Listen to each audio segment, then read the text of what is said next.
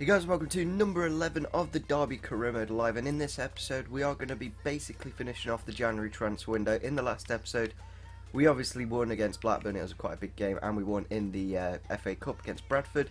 We do have Hull in this episode, and we have QPR and of course Huddersfield starting off this episode. So let's get into that game against Huddersfield, and then we're probably going to make one, maybe two signings, so that'll be really good. So into the first game of the episode, we go against Huddersfield. It is at home, of course, and Huddersfield are the kind of team that we do need to be beating in this series, because when we are in the Premier League, we're going to have a lot more of a challenge, of course. Oh, what a terrible start to the game. They just crossed the ball into the box. Forsyth, obviously, filling in for Kolasinac this game, who is suspended. Same with Thorne, and far too much space. Got the ball in the back post, and they did take it into the lead. And that's full time there. That was the most frustrating game ever. I'm sure since the update the mechanics have changed hugely. It's just so difficult now to do many things, and especially when I don't have an LB button, it makes it even harder. So unfortunately Calabos hasn't accepted his contract, so I'm going to put him up to 30 grand a week, because he's the kind of player, it doesn't matter what you pay for him, you'll get your money back, and we definitely need to bring him in now. So we got a few pre-contract signings here. Hoga, the one I really wanted, I think we are going to bring him in, because for 75 grand a week for a player that is very good, I think it's worth it. But I'm just going to stall it for a little bit just to see on, I want to get Calabos, that's the priority, and then after that I just want to bring in a few pre-contract signings. So what I'm actually going to do is bring in Hoga now, because we've got enough money to do both deals, so I may as well bring him in. Hopefully Calabos doesn't ask for too much more, because then we can potentially bring in that centre-back as well. So I think Hoga, that's a fantastic signing. Nordveit declined the contract, so I think in Hoga and Martins as well, they're two very good central midfielders. So maybe we need to look into get rid of Bryson, maybe even Bradley Johnson. He's not done too well. And there we go, contract accepted for Calabos. Shot and going the other way, plus 2 million, 30 grand a week. It's adding up to about just under 4 million, and we can actually bring in this guy as well, Solomon Kvertlia. But I'm actually going to wait, because I think at the moment I just want to see how this team does with the new signing of Calabos, who will go in behind the striker. I feel that's his main priority role. He can play there. 84 dribbling, 4-star skills I think as well. No, just 3.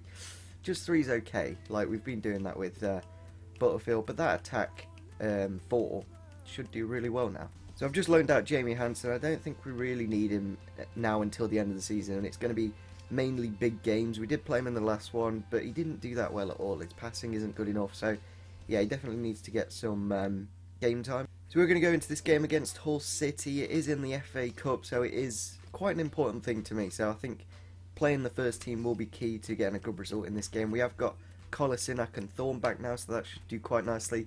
And we have the almighty Calabos in behind. He should do really well. I don't know about playing him in these two positions, but I'm definitely confident about anywhere in this front three, because he's got some really nice stats. Not the paciest of players, only around 70 pace, but 84 dribbling and 81 ball control. They're incredible stats, and he's only 19 years old. So into the FA Cup against Hull City. This is a big game. I definitely want to get us to at least to the semi-final. I think that's what we could do in this first season. So here's our team for today's game. Obviously got Calabos coming on for his debut, the number 22. Hopefully we can get a good result. We have got Drommel in goal. That's the only change I've really made. Of course, Calabos coming in. So here's the Hull City lineup for today. They've got McGregor, El Mohammadi, Dawson. I think they are playing a 4 at the back.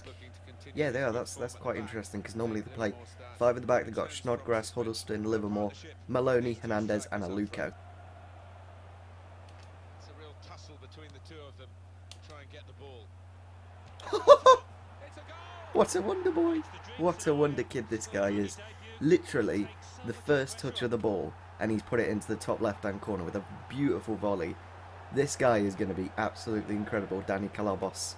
I know he's not the most original idea, like I've seen his rating, and it's very good, and I just can't wait to see how he grows in this career mode, because that bit of skill from Ince, and then the ball inside to Calabos, beautiful ball control, then just cuts in, smashes it into the back. What a wonderful goal. What a great way to start off this FA Cup game, with a wonderful strike from the new Spaniard.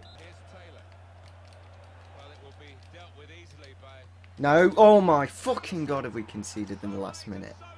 You are pissing me off now. That's an absolute joke. They've been absolutely nowhere near our goal all game long, and they score on the last kick. Oh my god.